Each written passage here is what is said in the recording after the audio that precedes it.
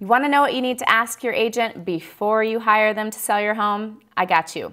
Number one, don't go with a long listing period.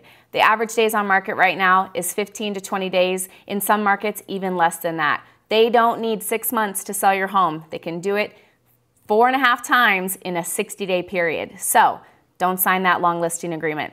Second, don't let them take it as a pocket listing. Here's what's going to happen. They're going to market it in their office within their brokerage and try to either double in the deal or get it in-house so their broker doesn't have to split with another brokerage. That's not beneficial to you. Make them take it on the open market where it can be exposed to as many buyers as quickly as possible, because that nets you the most money. And then lastly, make them show you proof how they market your home.